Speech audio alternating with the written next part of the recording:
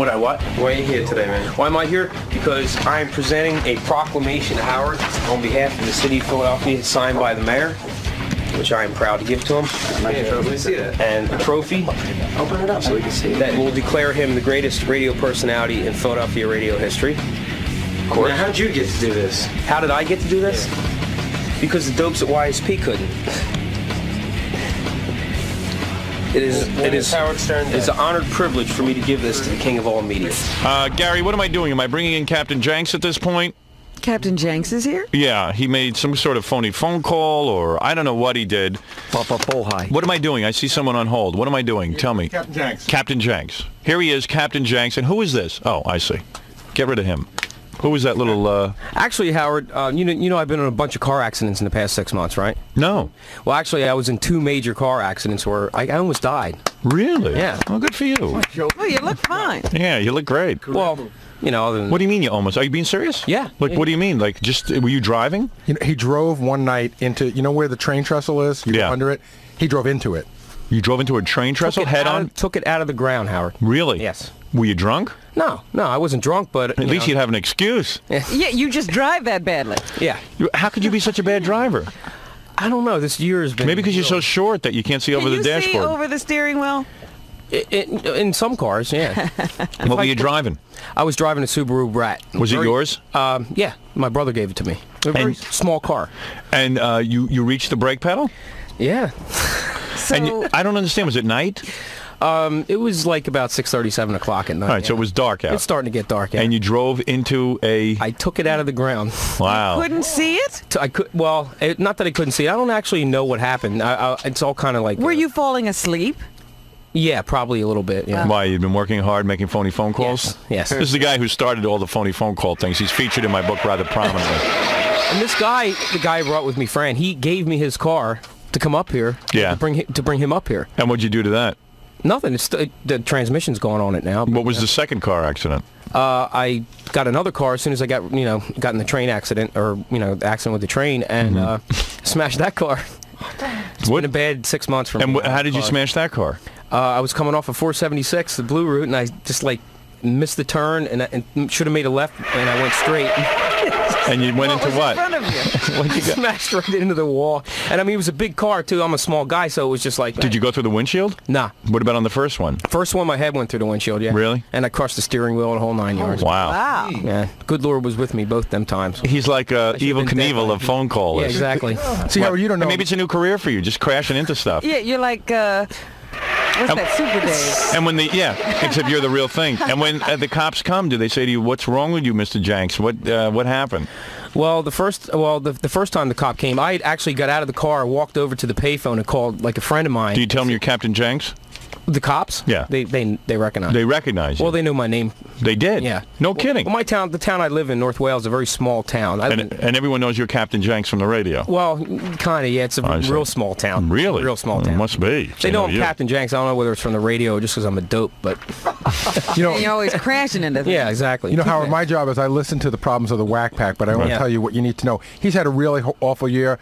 His record company folded, so his record never got out. He had to go back and work a regular job. At a gas station. Regular job. That's not a regular job. That's a job you get when you're in high school. But you know what pumping gas. You know what he did do? He ran into Chubby Checker one day. Yeah. What is called?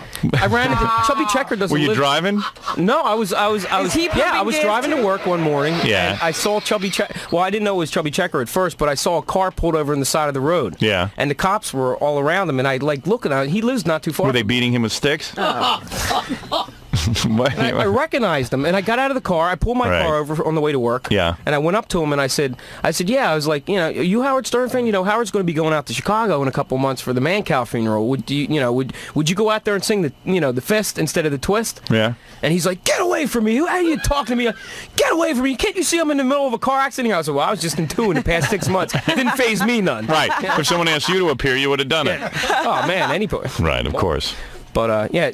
Are you going to be at the Philadelphia book signing? No, give me a break. Absolutely. Why wouldn't I welcome the king of all media in my Right, town? of course. Howard, why don't we lead up to why Tom is here? This is all him. He put this together. Yeah. That's who's on our phone right now.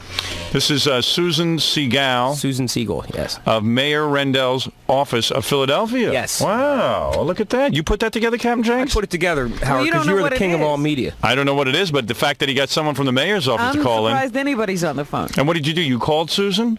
Yes, I called Susan. She's a real big fan of the show. There's a lot of people over at the mayor's office, and I asked Susan... Susan, is that you? Hi, Howard. Good morning. Good morning. Nice to speak to you. Nice to speak to you. And it's certainly an honor to speak to someone in the mayor's office. Yes. What's going to happen here now is, Tom, why don't you hand it to Howard? Susan's going to read a proclamation from the mayor himself. Wow. Go ahead, Susan. Great. Whereas Howard Stern has been broadcasting in Philadelphia since August 18th, 1986, and whereas Howard Stern became the #1 morning radio show in the city of brotherly love in May 1990, and continues to be the #1 morning radio show in Philadelphia, and whereas Howard Stern has made thousands of Philadelphians smile and even laugh during their daily morning commute, therefore I, Edward G. Rendell, Mayor of the City of Philadelphia, do hereby proclaim Saturday, December 9th, 1995 as Howard Stern Day in Philadelphia. Wow. And urge all citizens to welcome Philadelphia's #1 rated radio personality as he visits our city today. Well, let That's me tell you, beautiful. what a mayor. Boy, that is, you know, What a Captain Janks. He set it up. who cares about Captain Yeah, Janks? exactly. It's the mayor who did They it. trusted a dope like me to deliver Right. the proclamation. Wow, this is unbelievable, Yeah, he Susan. can't even drive. It might not have What an gotten honor. here. So Well, Saturday got will... it there safely.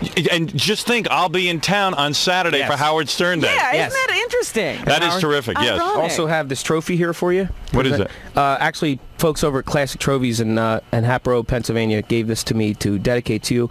This is a trophy for the greatest radio personality in Philadelphia radio history. Oh, thank you. Well, thank you very much. Susan, I Finally, can't... some awards. You know, our own mayor here in New York has yet to acknowledge me, He even though I ignores you. supported him. But he ignores me. But when is the mayor up for re-election? I'll be sure to push for him. Well, actually, Mayor Rendell just won re-election Oh. this past November. for Oh, he another doesn't 4 need years. us. Oh, It good. was- So it was he doesn't the- need me. It was the highest margin of a Philadelphia mayor since like the 1930s. Is that right? Yeah, he's real good. And what an excellent mayor. You know, things have gotten much better since Mayor Rendell has been there. Well, listen, Susan, thank you. That's a real We honor. look forward to seeing you on Saturday. Yeah, I can't wait. And why don't you and the mayor stop down so we can have a photo op? That Well, would I'd love be to see you. beautiful. All right, love to see you, Susan. Okay, great. All right, thanks so much. Thanks, Thank you. Susan. Bye-bye. And I will, oh, thank you. I was going to say I would sign her top, but I better Oh, not. stop it. Always go too far. Yes. Yeah, but everybody over at the Does any mayor's- cash come with this honor, Robin? No. When you have a Howard Stern Day? Nothing comes with that honor. Except Really? You get to go to Philly. Wow.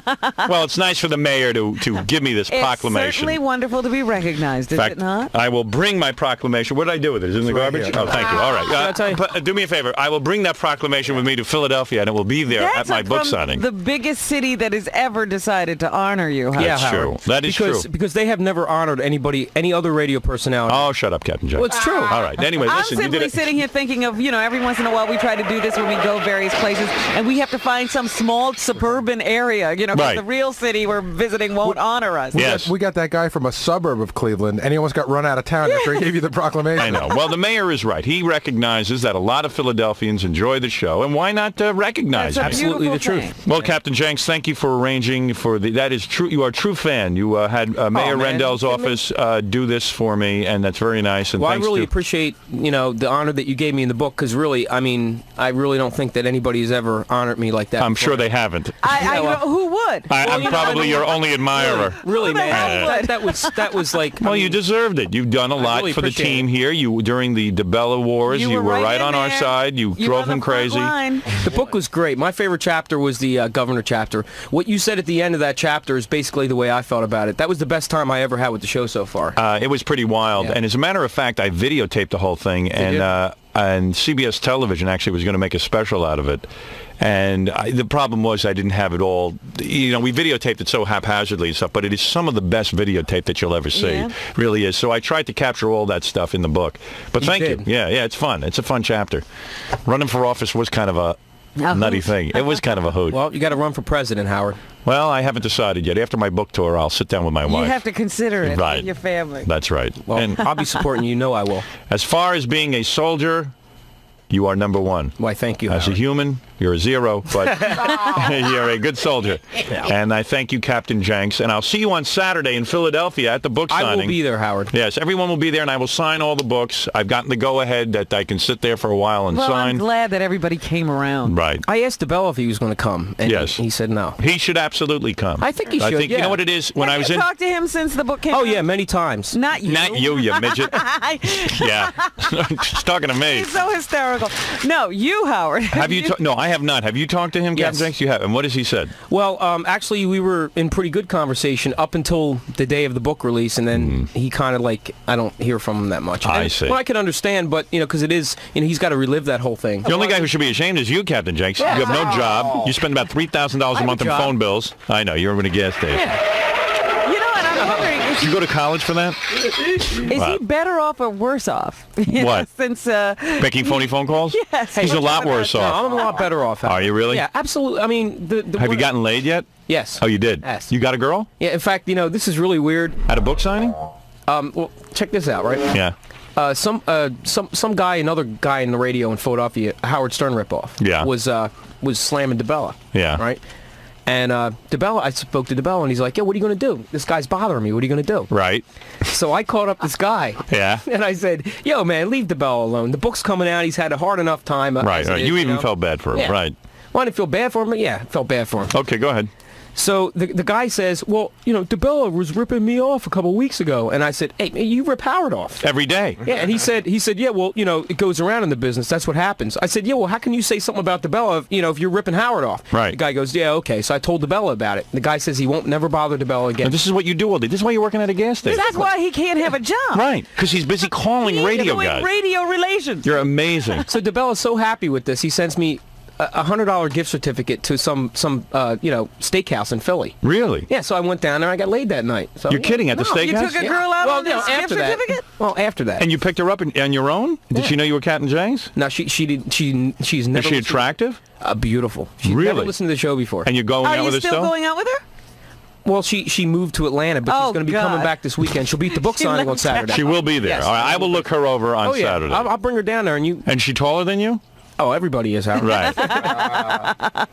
All right, very good. Well, that's interesting. Good for you, Captain Janks. How long had it been?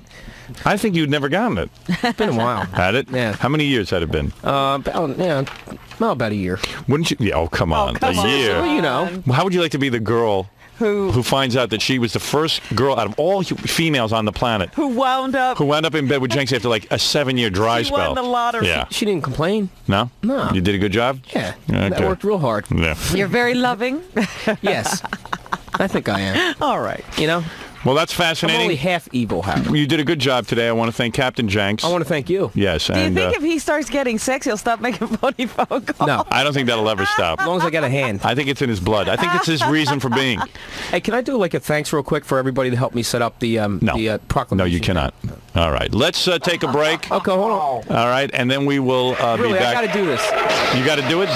Do it on the Bella Show. I won't go on the Bella Show if you pay me. Go ahead. I want to thank Mayor Rendell in the city of Philadelphia, Susan Siegel, Fran Palmer, and my parents, Linda and Mike Cipriano. Yeah, they're real proud. Yeah. What did What did they do?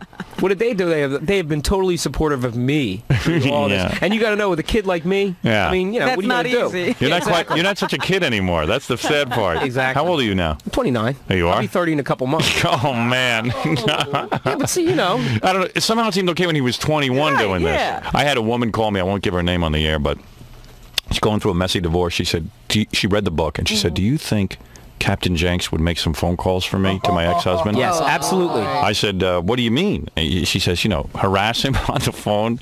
So I said, you know what? I don't want to get involved in anything like that. Is that legal? I don't think so.